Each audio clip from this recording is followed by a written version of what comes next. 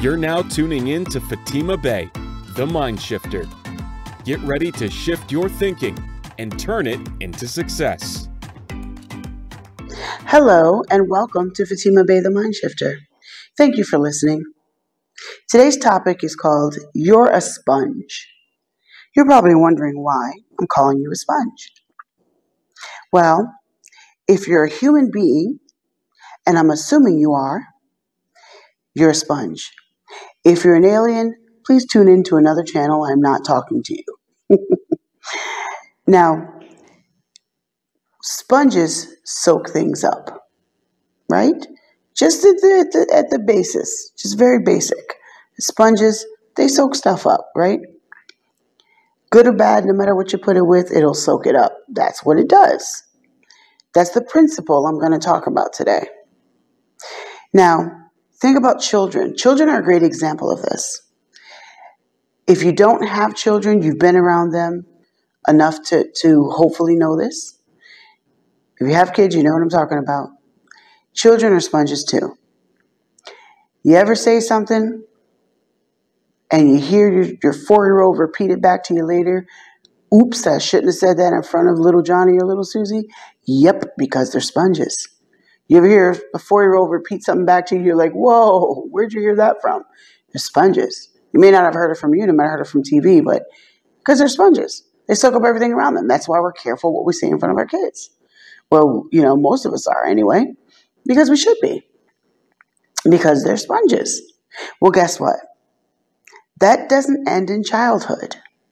That's a human principle, not just a child principle. It's a human being principle. You see, as human beings, we soak up everything and everyone around us. Good or bad, right or wrong, like it or not. It just simply is.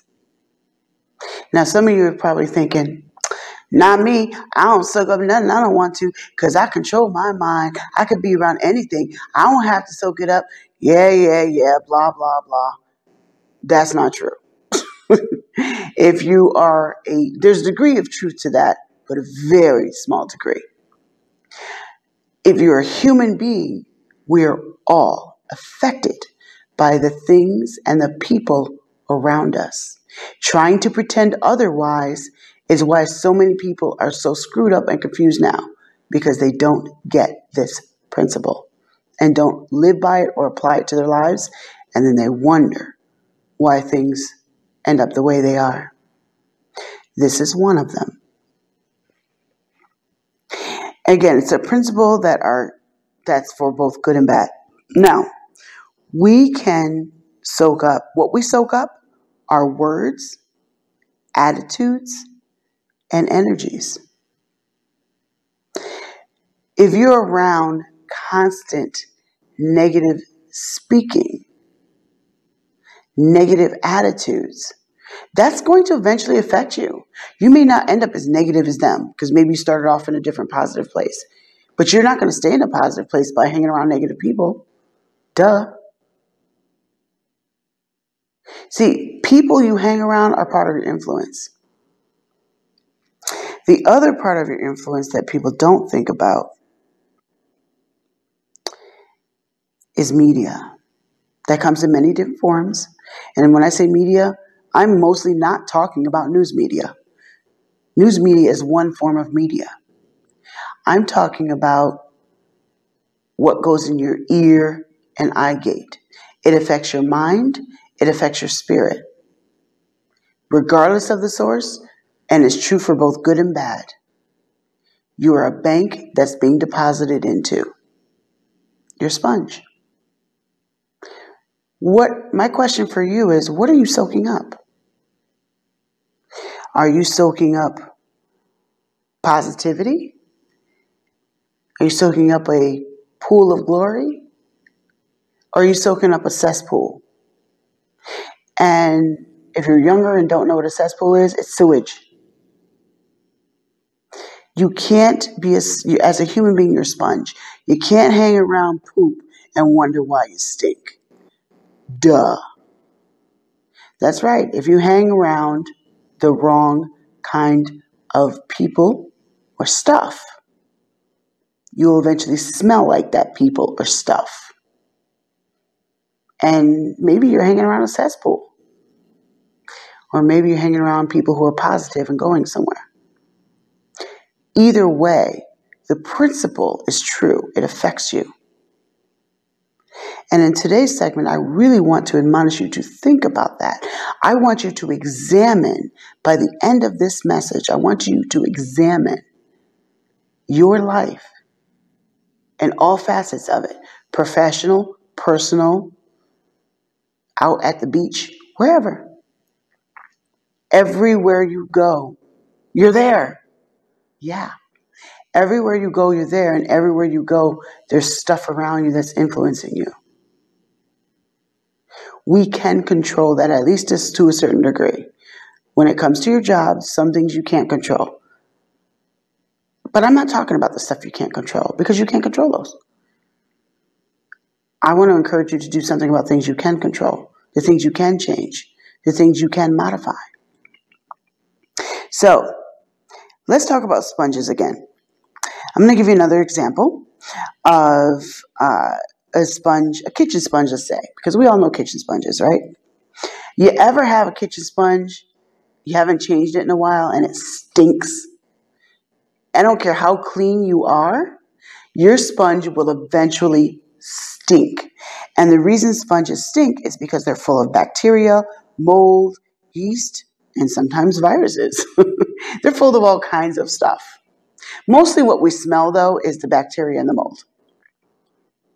Now, where you keep your sponge makes a difference on whether or not that bacteria grows. Where you keep your mind makes a difference on whether or not that negativity grows. Think about it.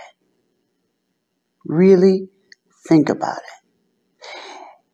If you take a sponge and it's sitting around and it's cleaned off dirt, all right? I'm talking about your kitchen sponge, all right? I'm just, again, using this as an analogy. Your kitchen sponge is full of bacteria because it's been cleaning off bacteria, okay? And so it's going to stink.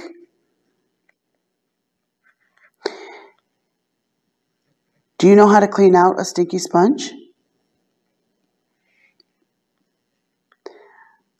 Well, if you want to clean out a stinky sponge, what you have to do is soak it in bleach or vinegar. There's a few other things, but I'll just talk about those two. You can soak it in bleach or vinegar, and that will help to get the stink out.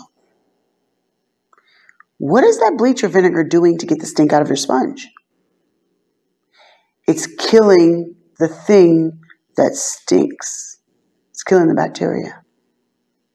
Now, the reason I'm using that as an analogy is if you are filled with things that stink, whether it be negativity, stinking thinking, bad thinking, whatever your details are. Sometimes the way to combat that is to get around different people. So you've been hanging around negative people. You've been hanging around gossips. You've been hanging around people who don't go anywhere, who always speak in doubt. How is that going to help you go anywhere again? Oh, it's not. Yeah, that's right. It's not. Those are the kind of people you need to keep at a distance. If you have an expectation of going somewhere. Again, as a human being, you are a sponge. So what you're around is affecting your spirit and your mind. That includes what you watch on TV, what you listen to on the radio,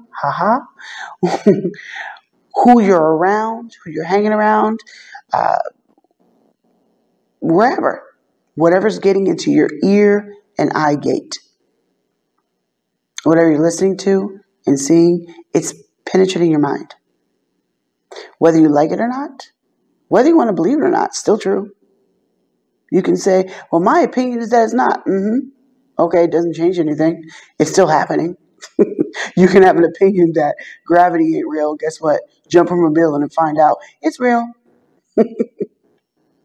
My point is, what you are around, just like a sponge you're soaking up. What are you soaking up? Examine your life today. What is infiltrating your mind and spirit? What do you want to produce in your life?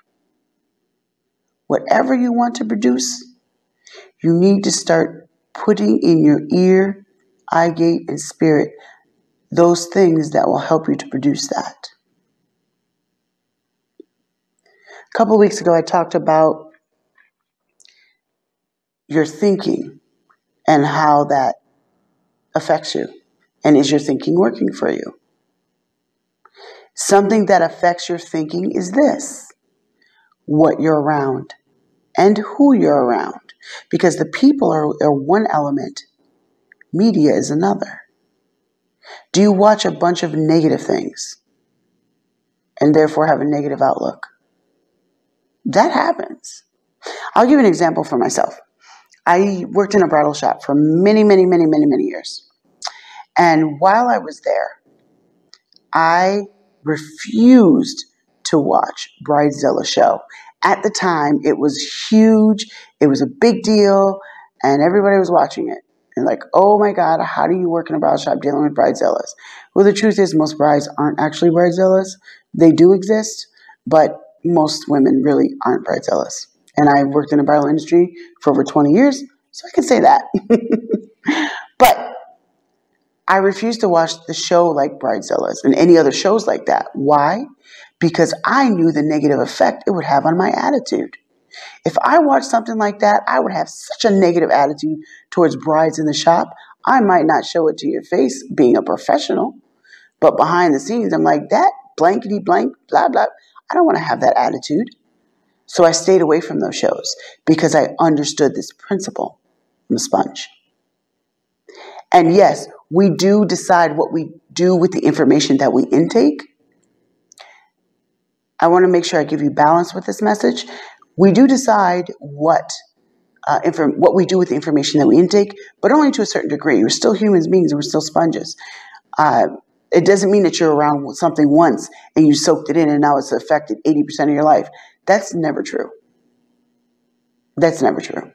You can't be around something just once. I'm talking about repetitive, regularly. What you are around regularly is affecting you. Not what you're around once or twice. I'm talking about consistently. Are you consistently around negativity? Are you consistently around gossip? Are you consistently around shady people? Or are you consistently around people that are encouraging? Are you consistently around people that are going for their goals? Are you consistently around people that are seeking growth? What are you consistently around? What are you soaking up? What is your life going to smell like? That's what you have to decide. If I take a sponge and stick it in perfume, it's going to smell good. If I take a sponge and stick it in sewage, it's going to smell bad. Your life and your spirit's going to smell like whatever you're soaking up. So I need you to think about that. My hopes are that you will take this message today to heart and you will examine your own life and ask yourself, what am I soaking up? And be honest with yourself. Lies help no one. They don't help you. Be honest with yourself. What am I really soaking up? And make necessary changes. And some things you might be doing right. Don't change those, but make necessary changes. You've been listening to Fatima Bey, the MindShifter. Thank you for taking the time to give me the opportunity to plant thought seeds in your head. And if you have any questions, comments, or concerns, please email me at radio@fatimabey.com. That's radio@fatimabey.com. And please follow me on YouTube. That's Fatima Bey, the MindShifter. And be sure to click on that bell to be notified. I have lots of other lessons in video form on my YouTube channel. Thank you for listening. Tune in next week for another segment of Fatima Bey, the MindShifter. For more of her teachings, subscribe to her YouTube channel at Fatima Bey, the MindShifter.